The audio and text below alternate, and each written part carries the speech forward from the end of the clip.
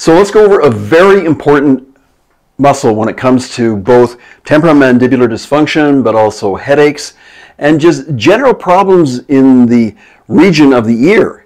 This is the lateral pterygoid. Why this is so important is because there's actually a section of the muscle that connects into the articular disc, and if this gets tight and contracted, it has a tendency to cause anterior displacement of that disc. So let's get on and let's talk a little anatomy first. So let's go over the anatomy of the lateral pterygoid. It's quite a deep structure. Let's remove the masseter muscle here. I love these models. And let's actually flip over here and go underneath, and we'll see the medial pterygoid, and the lateral pterygoid's way up here. Now, if we look at the structure, we will see that the lateral pterygoid, basically its origin is well, first of all, it has two heads. And the lateral of the two heads, the upper head attaches to the greater wing of the sphenoid bone, and the lower head originates from the surface of the lateral plate of the sphenoid bone. I think I have that straight. Now, when it comes to the insertion, the two heads converge, come together to insert into the pterygoid fovea on the front of the neck of the mandible, or the mandibular condyle. Now, the lateral pterygoid muscle, its innervation is the superior and lateral part of the inferior divisions that are innervated by a branch of the buccal nerve. The medial part of the lower head is innervated by a branch that comes from the anterior trunk of the mandibular nerve. Now, it has quite an interesting action. There is some controversy in the literature about the lateral pterygoid actions.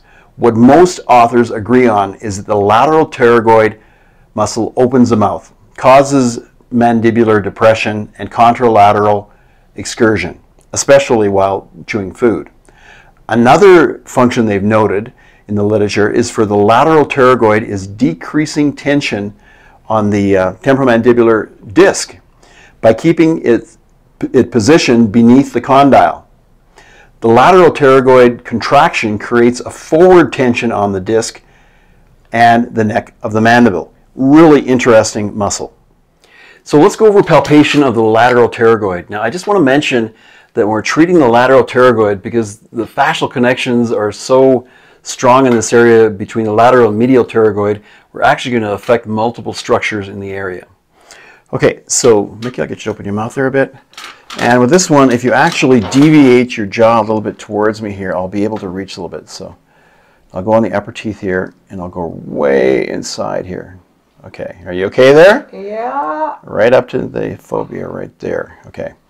So if I just go on the area and gently massage the area, you're going to feel that there.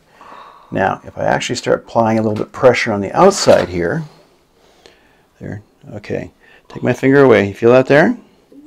And then if I put my finger there, you feel even more, don't you? A lot more. So we get in there, move that around, and you're probably going to want to do 3-4 passes here, but slow right down. Do not move fast in this area.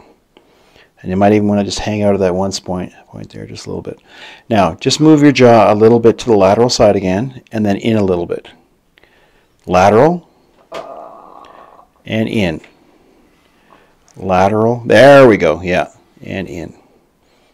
So, I want to talk about the fascial connections a little bit here.